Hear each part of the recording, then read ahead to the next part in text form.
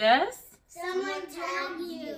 Oh my God. What are you talking about? Who? Tangible Reads. Oh, awesome. Let's see.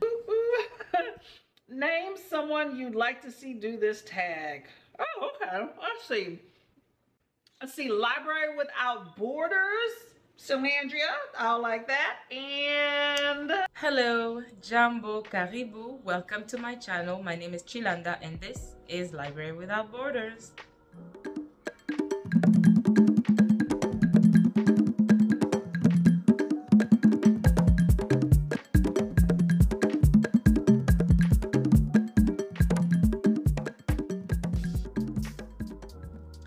Alright guys, so I'm not sure if you actually heard that little skit at the beginning, but I have been tagged in my first book tag video. Yay! Alright, so the tag in question is the Give My Regards to Broadway book tag, and I was tagged by Tangible Reads, Courtney. So thank you, Courtney, and here are my recommendations for this particular book tag. Whew. Alright. Let's get started with this book tag. So first question, we have Fiddler on the Roof. If I were a rich man, recommend a book in which someone becomes very wealthy or very poor over the course of the story. So for this first question, the book I chose is Someday Maybe. Now, wait for it. This book is, first of all, I just finished reading and I love this book. It was really sad, very heavy at times. But anyways, so the story is that this lovely woman is married to a lovely man who commits suicide, and he is a rich man when she marries him, so which means there's a fortune that he leaves behind. And guess who will inherit all that fortune? None other than Eve. That's her name in this lovely book. So yes. The second question is Annie, The Sun Will Come Out Tomorrow.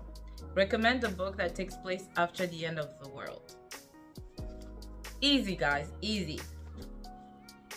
Octavia E. Butler, Dawn. Now in this book we have the end of the world, obviously, because humanity have succeeded to exterminate each other, and we follow Lilith, who's being transported into a different galaxy where she will meet the Unkalai people and basically live among them. So this is the perfect book for this particular question. Question number 3, Hamilton. I want to be in the room where it happens. Recommend a book in which a character is in a room where they shouldn't be at a key moment.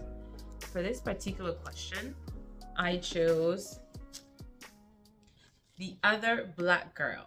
So in The Other Black Girl, we follow Nella. Nella works for Wagner Bro. She's in the publishing world. And at some point, there's another black girl, because she's the only black girl at that publishing company. But then there's another black girl who happens to work for Wagner Bro. And it's actually a surprise. Like, she's so happy to meet this girl. And her name is Hazel. And at some point in the story, without me telling you the whole story, Nella starts to suspect that there's something going on at this company and there's something fishy about Hazel. So she's invited at Hazel's place where she meets other different girls, and they have all these different products to use in their hair, like these pomades and things like that.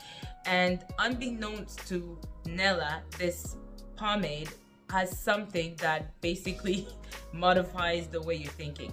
But at some point she decides to do her own investigation to see what's going on really with this girl Hazel. So she goes in her room trying to find anything that will incriminate Hazel and really find out what happens at Wagner Books. So if you've never read it, pick it up. It's an interesting read. For question 4, Oklahoma. Where the Wind Comes Sweeping Down the Plain. Recommend a book that makes very good use of its setting. So for this particular question, I chose The Tattooist of Auschwitz. So this story follows 2 characters and it's based on real events, and it's the story of Lali and Gita. They are transported to the Auschwitz-Birkenau concentration camp, where they will spend, I know Lolly spent there 2 years and a half. I believe Gita was there before him. It is a story about two people who found themselves in a situation that some of us can't even conceive existed, but they are able to have love in that camp and have it flourish among atrocious events that they both are daily witnessing. So that, I find, is a very wonderful book, but also appropriate for this particular question, because Lolly is able to overcome his trials and tribulation by being promoted into like a tattooist, which means he's able to not being subjected to a lot of other atrocities that some of his companions are being subjected to. So that's the book I chose for this particular question. The next question is number 5. It is Phantom of the Opera. Turn your face away from the garish light of day. Recommend a book in which a character actively embraces the dark side of their personality. So for this particular question, I chose Ikenga by Nnedi Okorafor. Now, this story is of a young boy who's about maybe 11 or 12, if I recall, and his father has been murdered, and he was the chief of police, obviously, in a town called Kaleria, somewhere in Nigeria. And Namdi, that's the little boy's name, he wants to avenge his father's death. And sometime during the night, he goes out and he sees the ghost of his dad, who bestows on him this little doll. And this doll basically gives him magical power in terms of like turning him into like a dark, shadowy, big figure.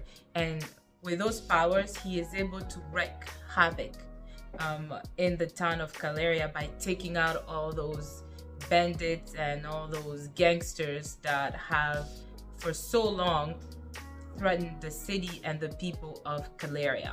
So that was my choice for this particular question. So for number 6, Wicked. Something has changed within me. Something is not the same. Recommend a book you loved so much it made you feel you could defy gravity. Guys, that's a no-brainer for me. That's a no-brainer for me. So it is Sister Mother Warrior by Vanessa Riley.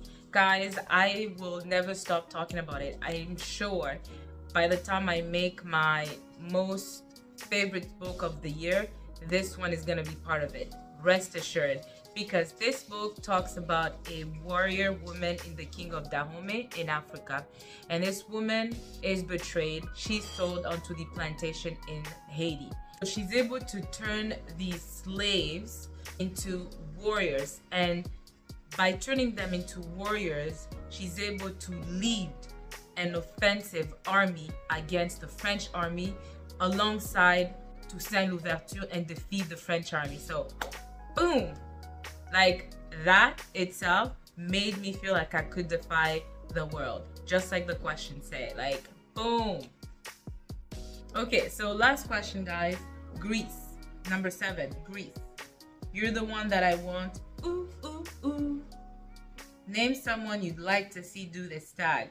Ooh, this is the fun part. So I have been following a few booktubers, and some of them come to my mind that I would like for them to do this book tag, and they are as follow. Rachel's Reading Nook. If you're not subscribed to her, subscribe to her. She's very lovely. Isabelle Toussaint. I really enjoy her channel, her content. And I would also like to see Mariah's Mood do this book tag.